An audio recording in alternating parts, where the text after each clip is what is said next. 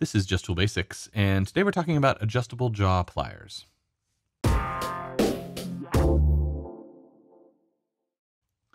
Hello everyone, welcome to Just Tool Basics. Today's topic is adjustable jaw pliers, and we're going to go over kind of the difference between these variants of adjustable jaw pliers.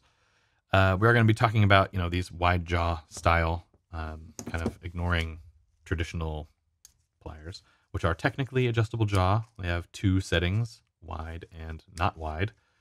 But, pardon the rust, these are like my junkyard pliers. But, there's not much really to say about these things other than be careful, you're going to damage your bolts with them. But we'll ignore these for now. Not really many features to go over. So,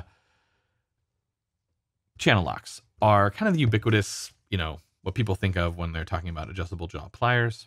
The way they work is there is a rivet that is the pivot point, of course. And the way you adjust the jaw width is you open the jaws all the way, which then takes this little fin, I guess, and pulls it all the way away from those grooves.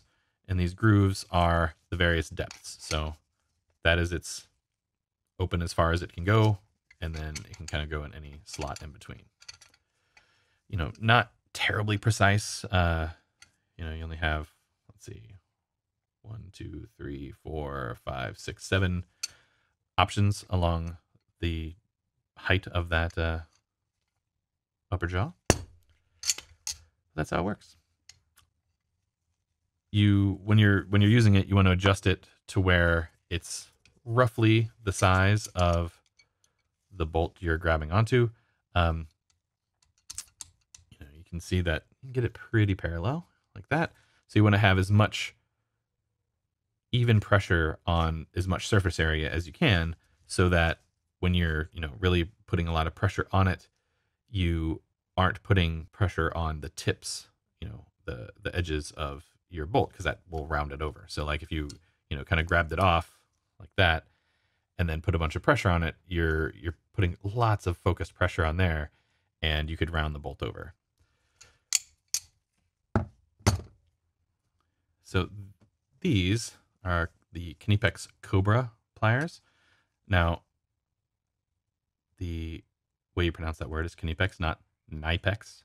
You can watch the various From Germany videos about their tools, and they say Knipex pretty consistently. Knipex. So these are the Cobra pliers. Kind of a roughly similar mechanism to this, except that there are many, many more teeth down that upper jaw channel. The way you adjust the height is, instead of opening the jaws fully, because you can't open them beyond, I don't know, whatever they've determined to be reasonable.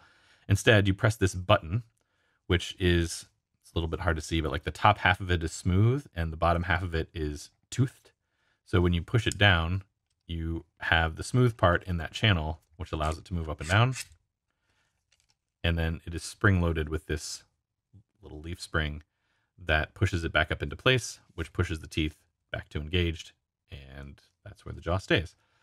There are multiple teeth that engage at a time, so it's very sturdy. It's not like there's one tooth per side or something like that. If something were to happen to this is rebuildable. Like, you can unscrew that, take the spring out, take the button out, if you needed to. You shouldn't need to, of course.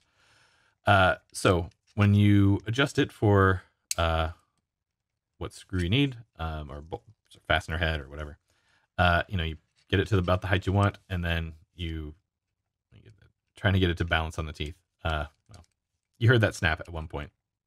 There you go. So, you want it to snap into position, which it obviously wants to do. And then, good guess. The idea is to get it to where it's, flat. The two serrated parts are able to be flat on the surfaces of the fastener, assuming that you're talking about a good condition fastener. And then this little lip here is about 30 degrees, as is the one back there, which gives you, a little bit of additional support. It's not exactly 30 degrees, but it makes it so the bolt doesn't want to slide around. Which, any extra support you can get, especially when you're fighting with something and not able to use the correctly sized wrench, any extra support you can get isn't a bad thing. So yeah, that's how these work. And then lastly, we have these Robo-Grips, which I think these are before they were owned by Craftsman. Now it's a Craftsman tool. These are pretty old. And the way these work is it's this kind of double pivoted mechanism here. And when you put something in the jaws, that pressure causes the pivot to shift from here to here. And when that happens, and this is spring loaded, there's a spring inside here pushing up on this little arm. This pivots and engages with these teeth that you can see there. So it's a little bit like this, but a little bit like the Knipex, but instead of having a button actuation, it's a pivot thing. And then they're kind of like spring loaded in there as well. So because you can, like, if you hold it open and pivot it and then let it close, you can hear it snapping, but then you can't push it back open further until you release it all the way. Try that again. So, but then it's locked.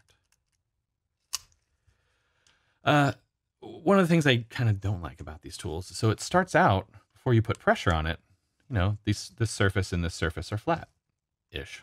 But when you press down, it pivots away. So now we only really have support at the top of this bolt, and the bottom is right on that tip, which puts a lot of pressure on it. So getting it where it has full support and you're not kind of doing damage to the tips of the bolt head or nut, it's not my favorite. I end up leaving this for kind of non-standard needs. I would not choose to use it on a fastener that I cared about. And it just doesn't do that great of a job because it doesn't have that full support. So it wants to slip and doesn't do as good of work as either of these two do. Also, this is made very curiously. No judgment on its strength. I mean, it seems to be quite strong. I'm not super kind to these things, and they've been holding up. But you can see it's like laminated metal, so it's kind of like a master lock, where it has a bunch of plates of metal that are then riveted together in the two parts, and then this part of the frame is just the two outer pieces of metal. This inner part is like pinched down, and then back around this thing that holds the pivot. Like it's a curious construction. I mean, I'm guessing it's cheaper than forging and having to grind and all that stuff, but I can't imagine this is as strong, as durable as one of these two. If like you had to do something where you're twisting it, the wrong direction or something like that. Now, this does come with, or doesn't come with. You can get like rubber tips that go over here that make it so that it's kind of a soft jaw plier. And then I do use it for stuff around woodworking. Like this is kind of my go-to if I need to like pull out, like say I dry fit dominoes and or dowels or whatever. I totally use these to pull them out with the rubber tips on it, because you can weasel out the wooden stuff, and then the angle of attack doesn't matter as much as long as you're not like going crazy with it. It's just something to give grip, and the rubber tips make it so that I'm not damaging whatever it is that I'm pulling apart. So I do use them for that, but a little bit less so with fasteners and such. Yeah. Oh, last thing, head size. So as you can see, the head of this thing is quite big compared to Channellock, much bigger. And then let's put this all the way at the bottom.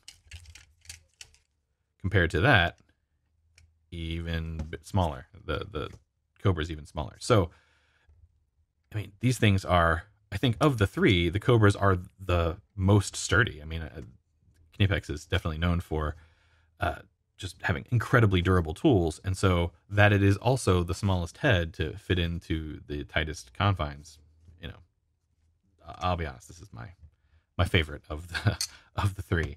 And Knipex stuff in general is top notch. And this is one feature why, they paid attention to that sort of thing of having the head size be a consideration. It definitely can fit into very snug locations.